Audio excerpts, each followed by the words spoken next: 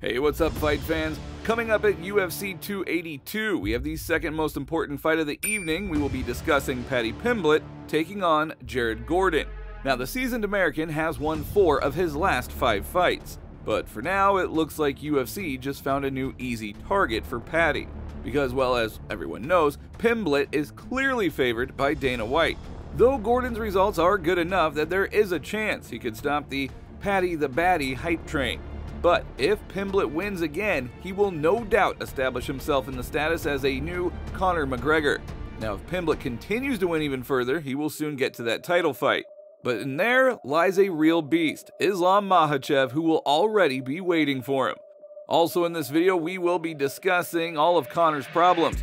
Judging by the current form that McGregor maintains without constant training, many are wondering, is he using illegal drugs? On this situation, Joe Rogan left some comments, so we're gonna see what he had to say on his podcast. Now let's go ahead and get started, but before I launch the video, I want to ask your support for our channel by liking and subscribing.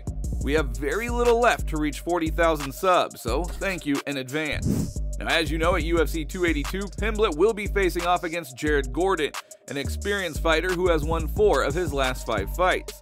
But so far, it seems that the UFC has just found a new easy victim for Paddy the Baddy. Although Gordon's results are still pretty good, there is an opinion that he is noticeably inferior to Pimblett. Now, on the other hand, solid experience does speak for the American, unlike the British. Jared has been in the UFC now for 5 years, and he has faced some many strong opponents. However, if Pimblett does win again, he will solidify himself as the new Conor. However, I think apart from the British origin and charisma, Conor and Paddy have almost nothing else in common. The techniques, the tactics, and the threshold. I tell you what, guys, for as much crap as I talk about Conor McGregor, the only thing that these guys have in common is that the fact that they're probably next door neighbors. You know what I mean? Like, one of them's from England, the other one's from Ireland. But I like Paddy the Baddy. I think he brings a lot of publicity to the UFC, but he's not at that level. We can't forget too that Conor McGregor at the time where he was at his height, he was able to beat some pretty big names, and he was able to do some specialties, obviously becoming a 2-division world champ. But for Paddy the Baddy, it is yet to be known. You know, Conor McGregor, I believe his first or second fight in the UFC, he had fought a Max Holloway and beat him. So that says a lot about Conor McGregor. Conor is a classic puncher who burst onto the UFC like lightning. A strong and accurate strike became McGregor's main feature in the octagon and, well, outside of the battles, notorious hit with an incredibly aggressive trash talk. At the same time, the Irishman also has that muscular figure, numerous tattoos, and a constant change of image. So, again, I think that they're pretty different. Paddy doesn't look like Conor at all. Now, that's nothing bad, but on the contrary, that actually could be to his advantage. Because, well, Paddy is Paddy. But this guy is ready to be the new Conor, because not every fighter will have the entire 20,000 strong stadium singing the famous "You'll Never Walk Alone." Hey, Paddy Pimblett got rolling now. I mean, from the moment he stepped into the octagon, we kind of had an idea that there was something about him.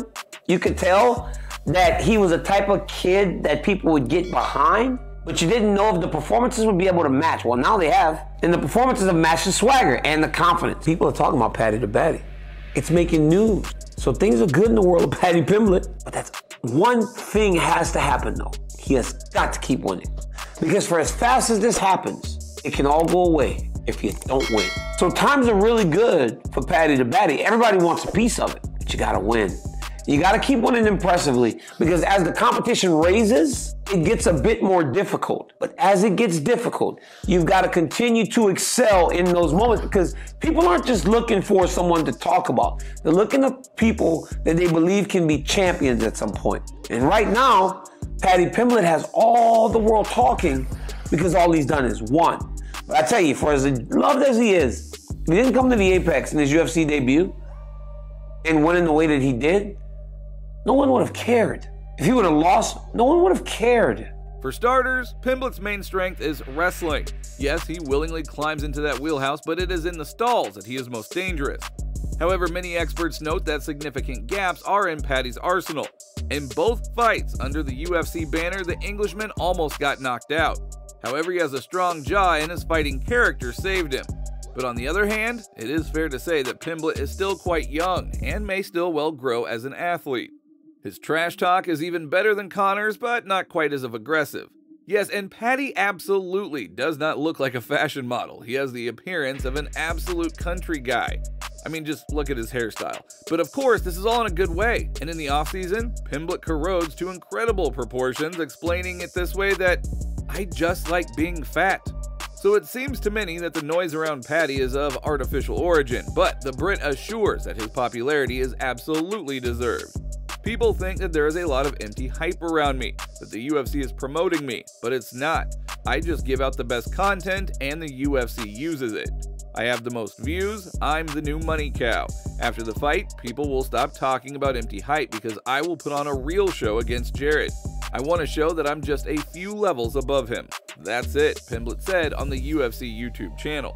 Now, Paddy is very charismatic and bright, and despite the incredible weight cuts, he is far from the glory of Conor, at least for now. But on the other hand, Pimblett does still have a long way to go. By and large, he is really just starting his career with the promotion. So if the Brit gets to a title fight, a real beast is going to be waiting for him there.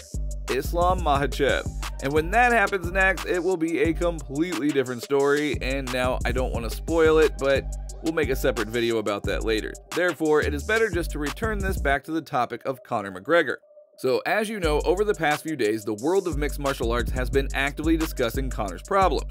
Judging by actual form that McGregor maintains without the constant training, many fans are now asking the main question, did he use illegal drugs? You know, like steroids. And on the subject of this situation, a comment was left by the famous Joe Rogan. He said what even Conor fans are thinking now.